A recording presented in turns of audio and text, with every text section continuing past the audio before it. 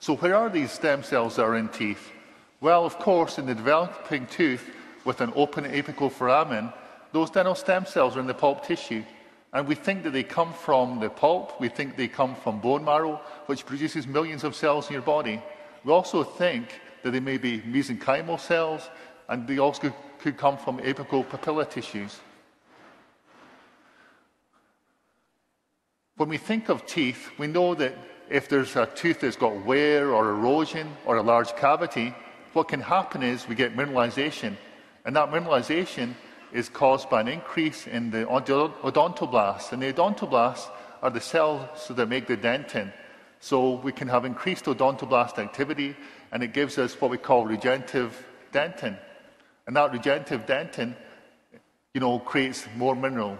And so if we expose the pulp, then what happens is we kill the odontoblasts. When the odontoblasts are killed, the other odontoblasts cannot replace them. So what happens is the stem cells form new mineral.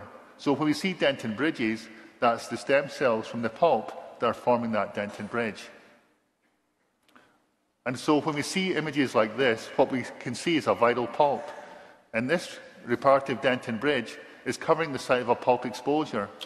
And so what you can see there is a healthy pulp. It's not filled with immune cells, there's no bacteria, and so that's a very good healing pulp exposure. The problem is, if bacteria get into the site of the pulp exposure, which often happens, then in the presence of the bacteria, the stem cells don't seem to be able to regenerate tissues. They don't seem to be able to heal. And we certainly don't get dentin bridge formation.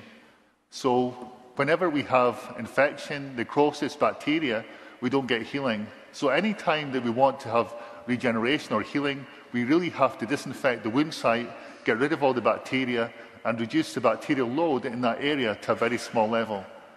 We can't leave necrotic tissues in a patient either, because those necrotic tissues will spread. There's toxins in those cells that will spread to adjacent tissues, so we get increasing necrosis. So anytime we have necrosis or infection, those have to be removed before we can have healing and regeneration. What dentists and researchers like to do is locate these dental pulp stem cells. And what you can see here is they're located in the dental pulp, but they're there in very small concentrations. They're only there in 1 in 10,000 cells. They're able to proliferate. That means they're able to make more of themselves, and they can migrate. They can go from one point to another. They're also able to change their cell type, so they can change from being a stem cell to being a mineralizing cell.